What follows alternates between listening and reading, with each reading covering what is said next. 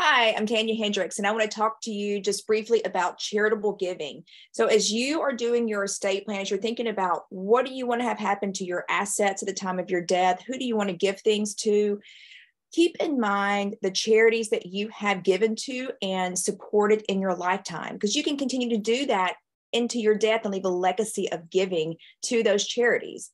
So maybe you gave faithfully to your church, or you gave to nonprofits that helped abused children, trafficked children, abused animals, or animal rescues, or maybe some charities for hospitals or teachers, or any number of things.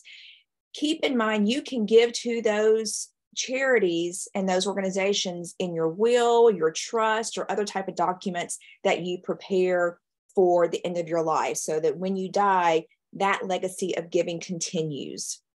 So as you talk to your estate planning lawyer about your estate plan, be sure to keep that in mind. I'm Tanya Hendricks, estate planning lawyer. Have a great day.